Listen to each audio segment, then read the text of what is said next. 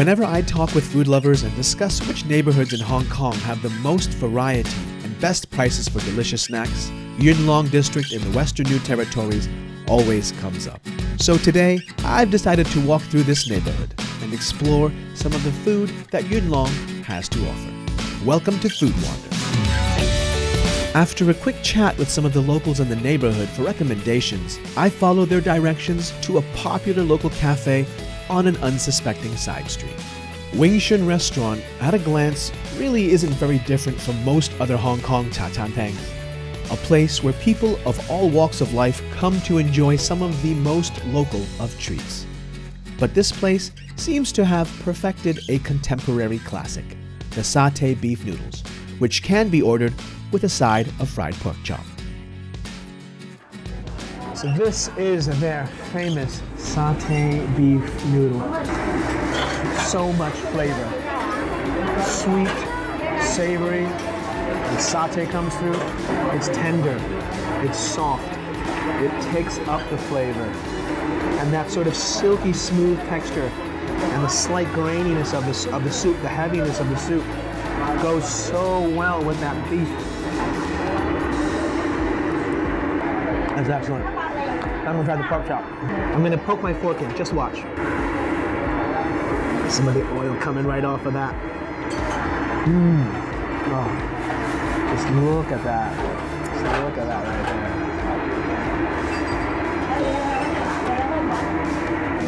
there. Slightly savory. The batter is nice and light. It's not too heavy. Definitely on the oily side, but it's fried, so that's normal. But it's not too salty. And I'm looking around, I'm seeing a lot of people eating their pork chop with their noodles. Yeah, I'm gonna take a page from everyone else's book. Yep. I know why this place is busy, and I know why this place is well known among the locals in this area. It's easy, it's inexpensive, it's a really good, comforting treat as well.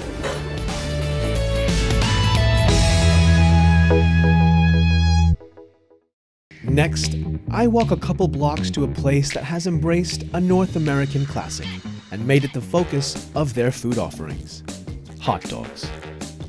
Hot Dog Brothers has been around since 2016, offering a wide variety of combinations that they've created, adding their own tasty twists to an American classic.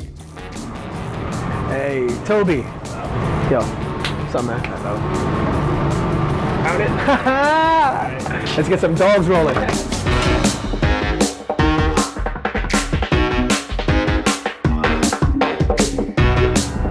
All right, so we've got the classic American and the Chicago dog.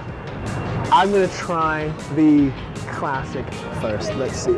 Oh man. Here we go. Let's see.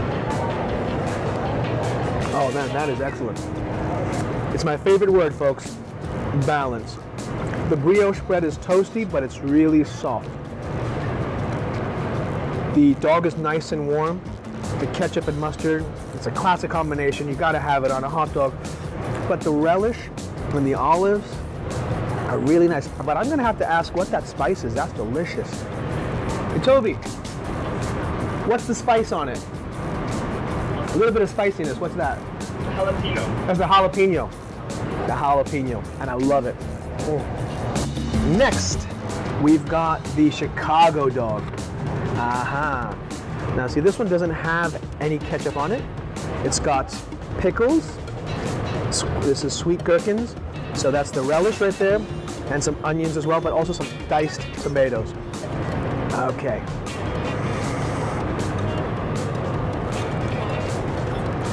The gherkins they use, the pickles they use, are slightly sweet, which is why they don't need to add the ketchup. And when you have the diced tomatoes, you get that the tomato flavor, so you don't need the ketchup. And so that's how they've balanced this particular dog out.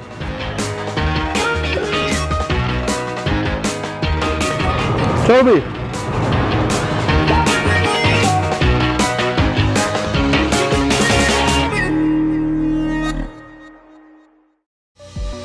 After perhaps overeating slightly, I decide to go next door to enjoy some 5-flower tea at the famous San, where its life as a now well-known chain of dessert restaurants began here, at the very first shop that opened in the 1970s.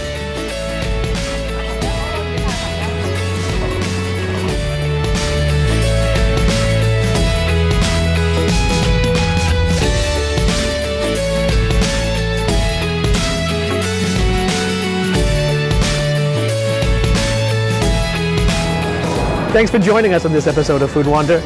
Take care, guys. We'll catch you next time.